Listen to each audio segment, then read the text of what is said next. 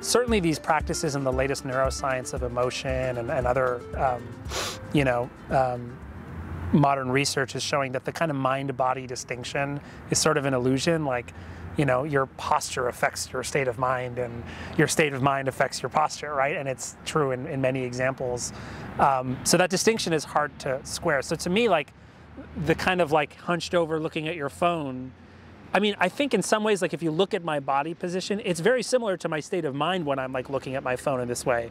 But I don't always have to look at my phone this way. So there's something kind of reciprocal about like the body is a manifestation of the mind and the mind is a manifestation of the body, that in some ways when practicing how to have a healthy relationship with technology, the body might be a really interesting tool for that.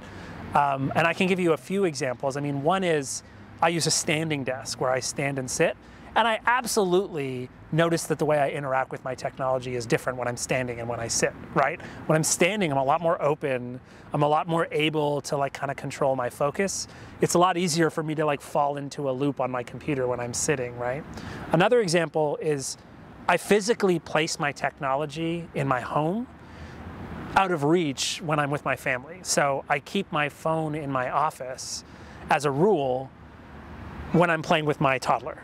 And the idea is I can go check my phone whenever I want, but I'll have to bring a certain intention to it. I can't kind of do it on autopilot.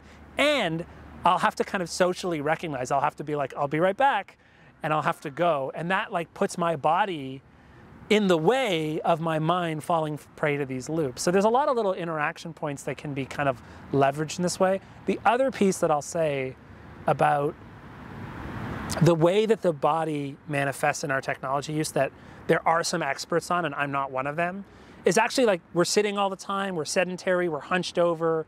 There are real physiological implications of how we're spending our day.